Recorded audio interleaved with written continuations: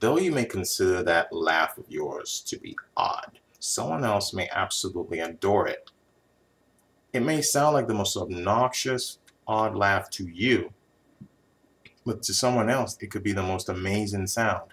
It may even make them laugh, but not laugh at you, laugh with you.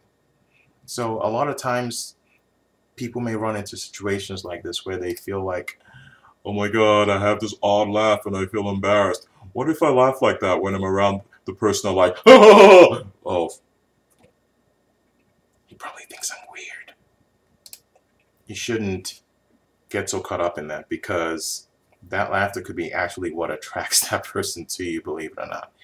The point here is be you, be yourself. How are you going to change your laugh?